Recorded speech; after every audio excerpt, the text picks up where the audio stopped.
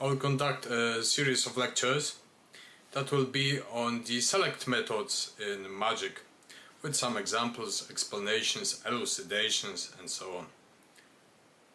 What is most important in the art, philosophy of Magia?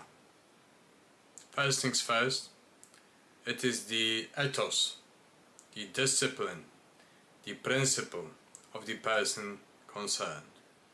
Why is it so? It has a reason. Because when things get messy, when you are exposed to very nasty realities, you need to have a strong spine, strong nerves, and plenty of strength and perseverance to survive. If you don't have a spine and a trained ethos, well, bad luck, you'll probably break. So it is extremely important to strengthen yourself in the very first phase of training. This chapter is called Methods in Magick 1, Pythagorean Training. You ask for a method, my friend.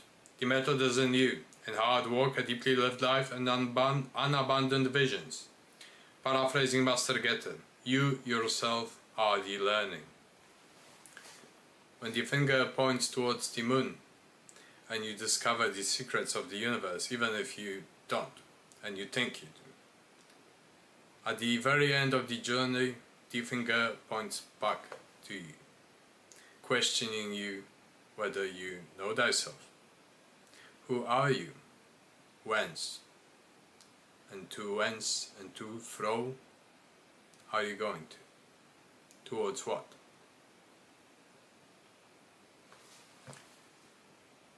That was written in the day and hour of Jupiter.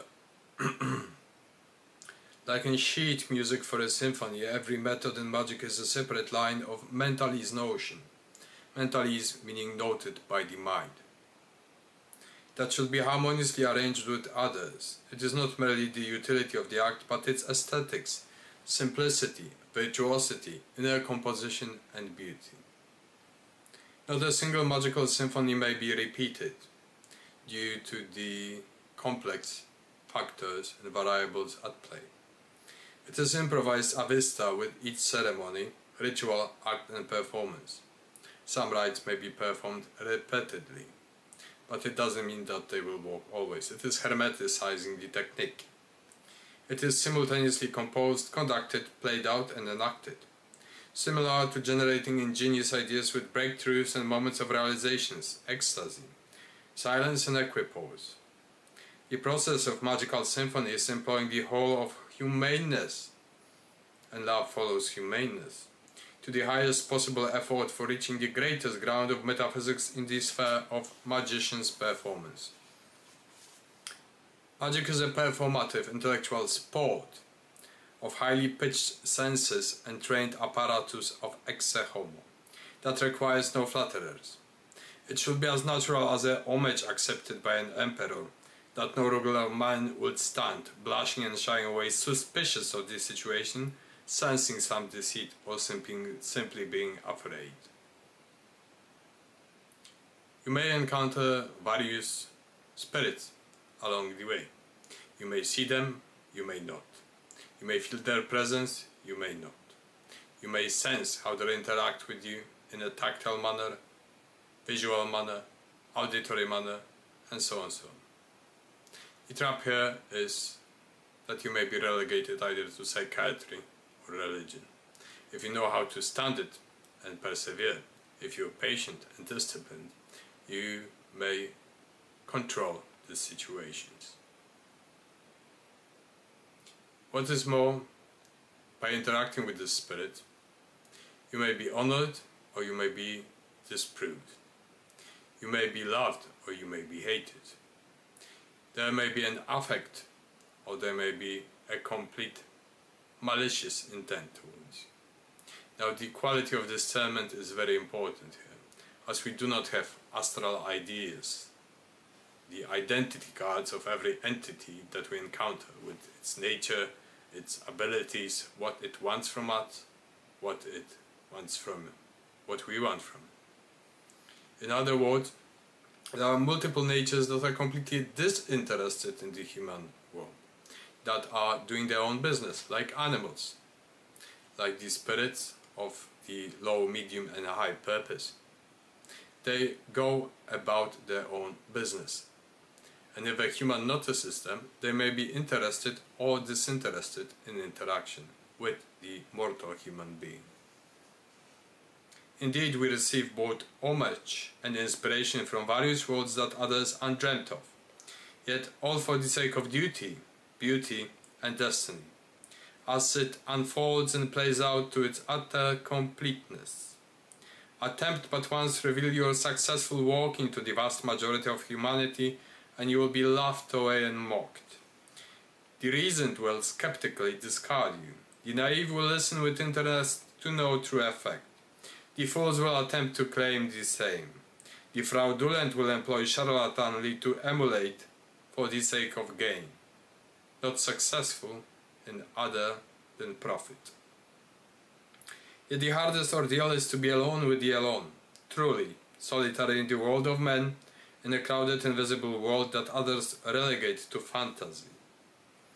Be prepared either for a great company, or complete alienation and misunderstanding, or madness, if your leg happens to slip and your mind will be thrown into a disastrous condition. Here, rallying all the finest things that we may conjure, evoke, invoke, focus, catalyze, conduct, contain and master, we stand for what we truly are. We show our honest, true mask to the world.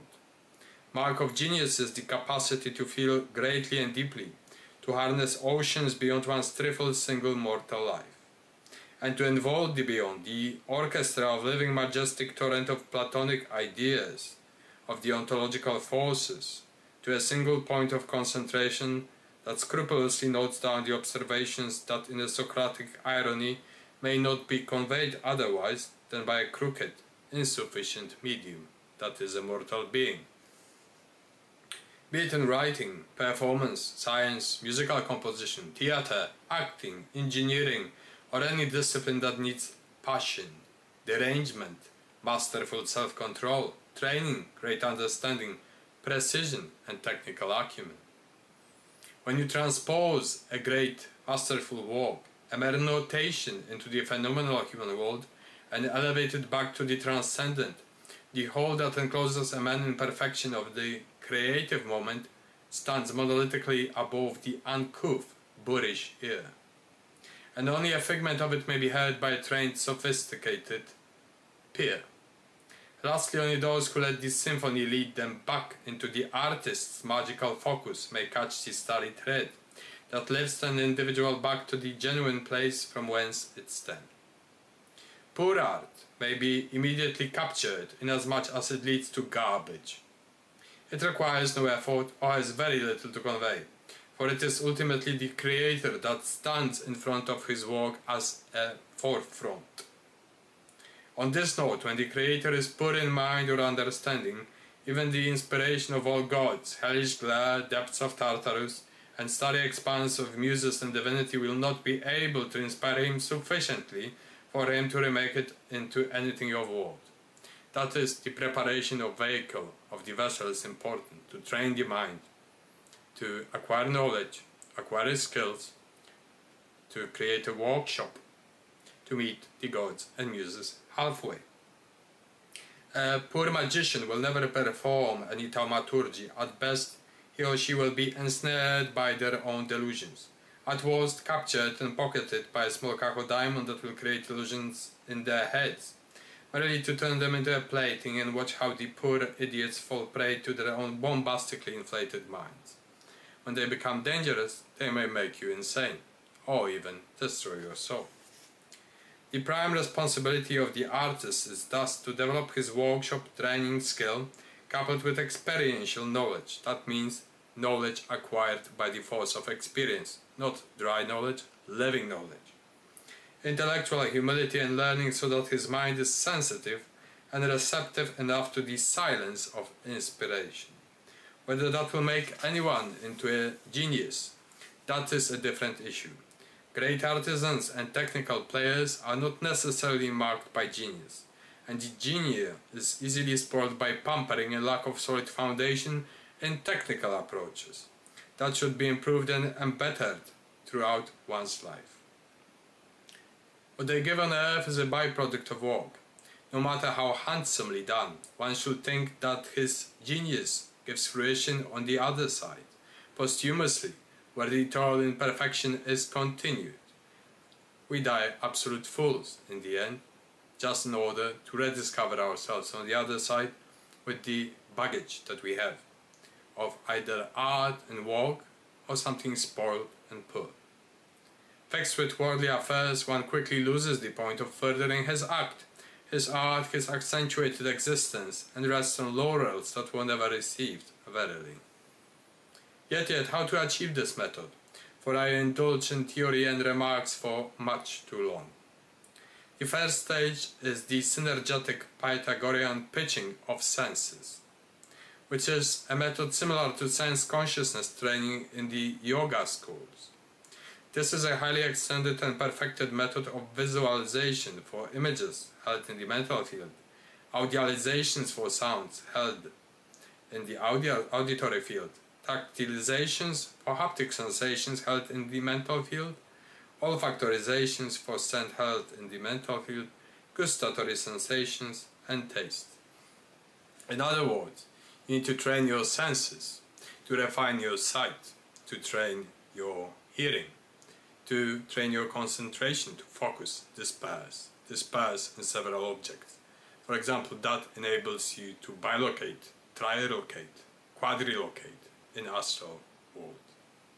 Hearing is very important. When your mental energy is tied with hearing, you can hear sharply everything, gathering with your concentration all of the conversations that a group, even a large group of people may have, and preserve them in their memories, tracing all the lines of the conversations and the dialogues that others are not aware of, and then plotting information about people, for example.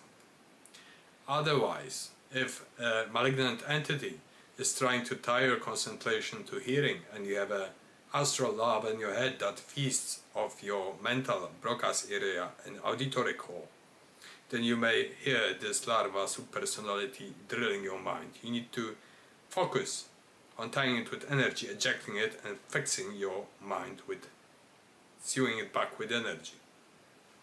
I've been infested by such things a long time ago, and then I ended up in the psychiatric regime. Fortunately, I fixed myself with my own techniques in order to put myself back together. Now, the taste is also important. Your ordinary gourmet, a person that likes his food, everything in moderation, nothing in excess. I was having illusions of tasting putrid corpses of homeless persons, of disgusting saliva of homeless females, of smelling the scent of shit, although there was no proper source of it, of smelling putrid skin that was rotting under royal water, or the acid that was caused by Vurdulacivams, or the Vurdulacs of Saturn. The atmosphere of Saturn is full of acid. So why all this?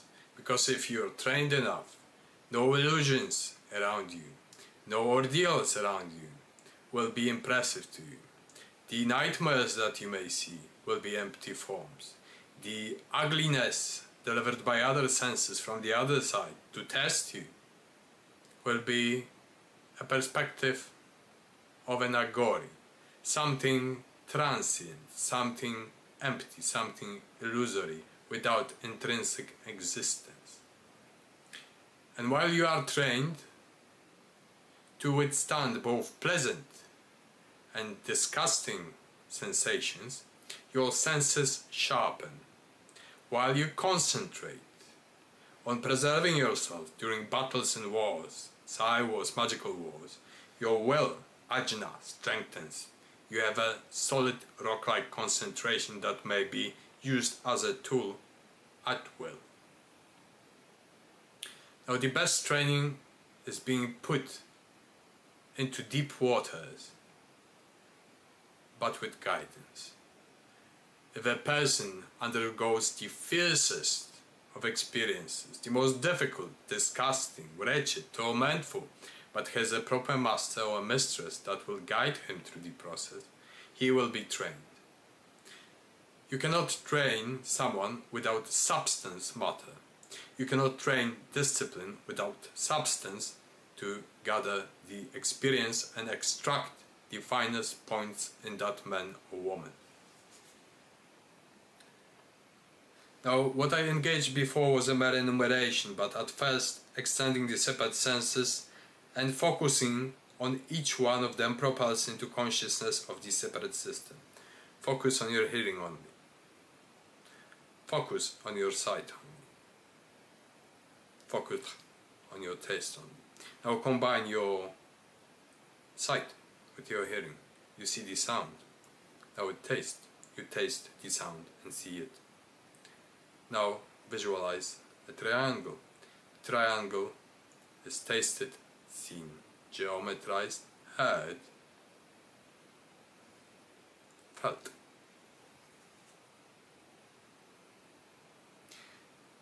So they should be treated as separate entities, senses, at first to delineate where they begin and where they end. When mindful enough, we may proceed to synergy, the combination of senses and mental structures, to and train the gustatory, auditory, visual, olfactory, all this that I mentioned before. In whichsoever combinations you like, the training should be disciplined and progressive, in order not to put your mind into chaos. And be forewarned, there are spirits and entities from the other side that will play with your senses, that will play with the combinations that you have. And you may damage yourself by this training if you don't know how to fix yourself.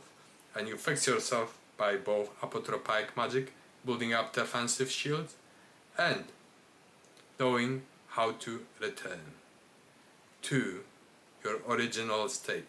The training must be purposeful, otherwise you will end up with psychosis or some other kind of a mental disease that will fuck up your mind.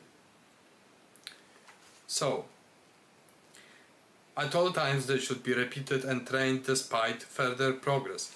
We can deepen them, we can pitch the senses to immediately perfect conditions and combine them at will, preserving a sound mind, again very important. There are dangers to developing strong sense consciousness, especially when the psychic energy is clogged in one of the arteries of senses, or when a malignant entity abuses our training for the purpose of generating false illusory stimuli. Let us remember that sense consciousness training should be at all times tied tightly with focus and concentration training. Mindfulness or meditation. The sense consciousness should go where it is commanded, nor where the jumping monkey of the mind tells us to. Especially that our focus and concentration in the early phases of training may also be abused by external entities. Remember that even if you multiply intelligence by intelligence, toughness by toughness, shrewdness by shrewdness, ethos is important. Because if some malignant force will hit at the root of your intelligence, which may be benevolent, it will redirect it toward the worst things, the most cruel, wrathful, hateful things. And your intelligence will be used, not for the right, but for the wrong. Your reason as such, can lead to most destructive havoc and the most great intellectual enterprises. Your every virtue, if something strikes it at its root, may be turned into a vice, a klesha, a pollution. And you need antidotes. You need to equip yourself with antidota to every vice in order to moderately balance them. So this is the law of enantodromia, the pressure of dualities. Even the finest focused concentration and intelligence may be cut short by leverage at the root from an unfriendly entity. if it did not resolve itself in a transcendent that operates in a different proportion and allows safe walk. The more we are swung left and right, the easier to exploit us. If we go into extremes, radical points from a beginner state of that, then it is very easy to manipulate with the extremes, putting us through the extreme points. That is why it is better to be moderate from the start, to be balanced from the start, and to guard the gates of senses and mind from the very beginning. Because once the weeds plant themselves in your mind, you may go moderate, hate, moderate, calm. It shouldn't work like that. It should be strictly here, within the balance.